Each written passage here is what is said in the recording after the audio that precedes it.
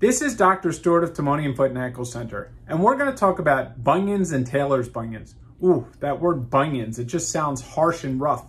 Whenever people say bunions, they always think of their grandmother or their grandfather or this big nasty thing on a foot. But a bunion is actually quite simple and they're very common.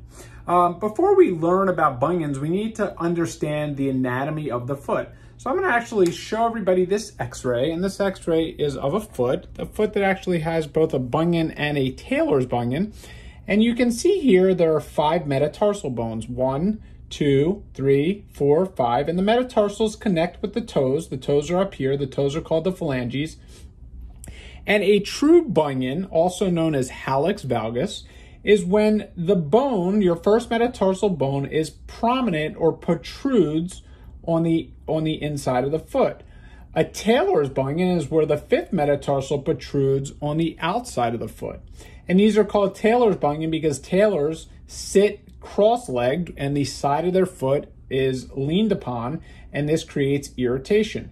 If you look at this bunion, you can actually see there's a little space narrowing of the joint. The joint space is a little narrowed as opposed to here. You see a nice dark spot, whereas here there's a little narrowing.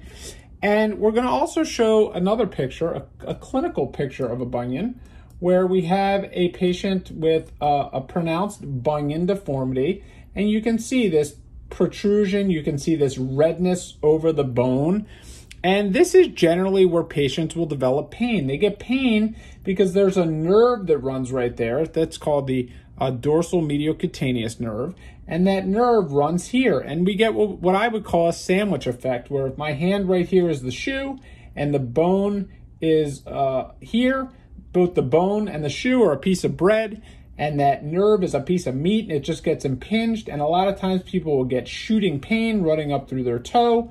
They'll get numbness in their toe, they'll get pain around their joint. Sometimes this redness can become very protruded, and people can collect fluid around here, develop a bursa.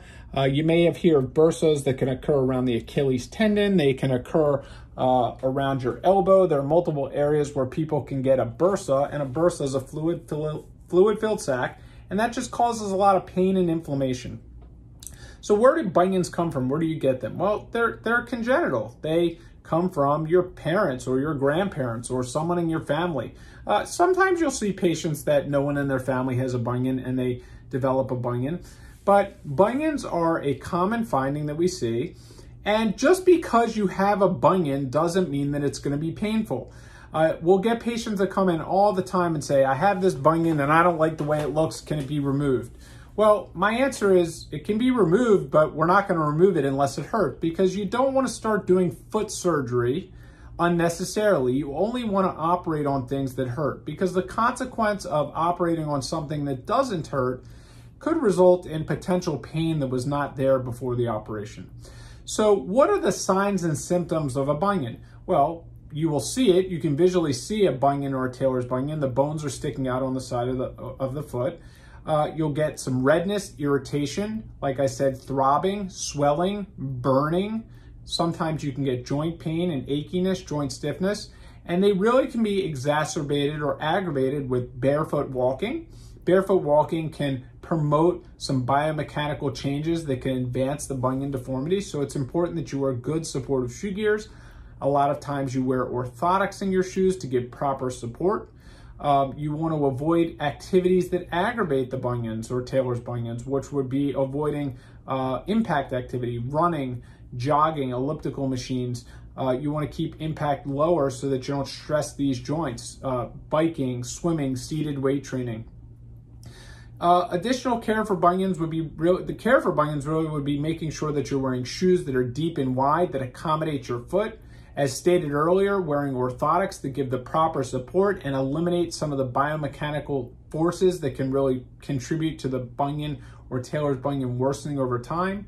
Icing, elevating, occasionally we'll put steroids in there in the event that someone just can't tolerate the pain and they're not in the right time frame to have an operation.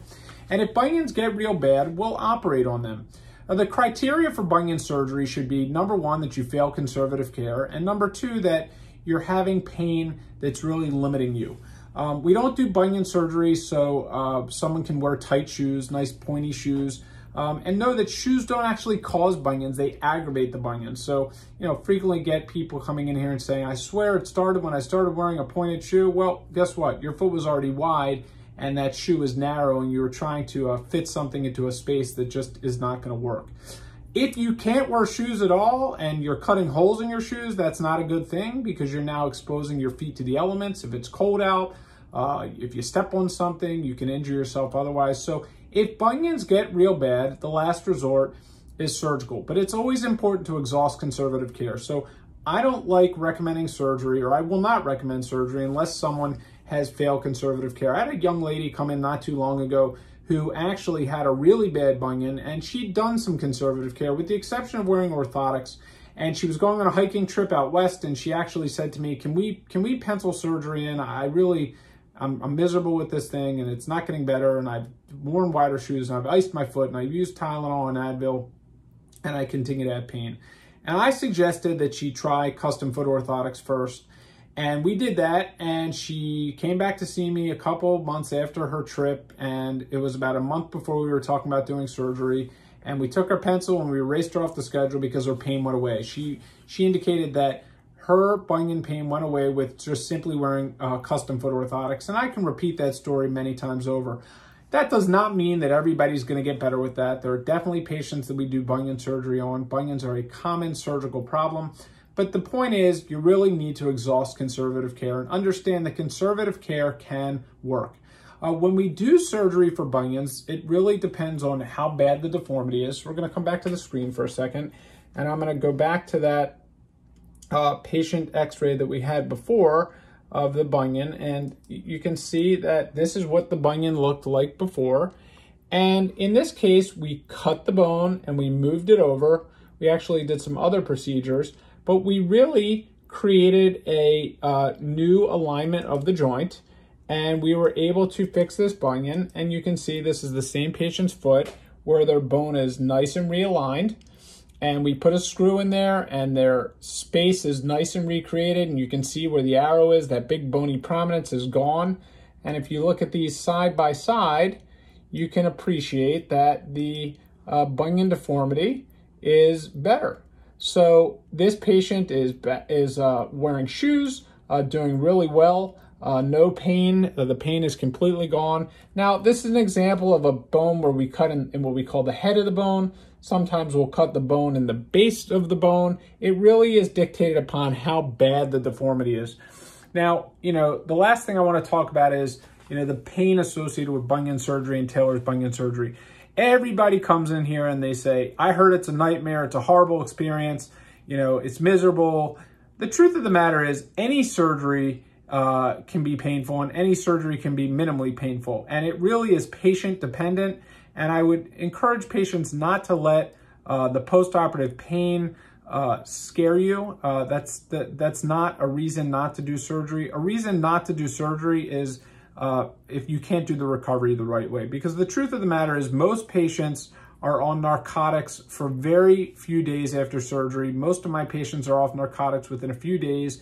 We use peripheral nerve blocks, which give long-lasting anesthesia to minimize the need for narcotic use. We're very well of minimizing narcotics, and we really like to focus on that. And the most important thing is just doing the recovery the right way if you get to the point where you need bunion surgery. If you have a bunion or a Taylor's bunion, or you would just like more information or like to learn about bunions, feel free to read the information on this site. And if you'd like to come in for a consultation to learn more about your bunion or Taylor's bunion, please fill out the form below or give the office a call and we'll be happy to give you some help.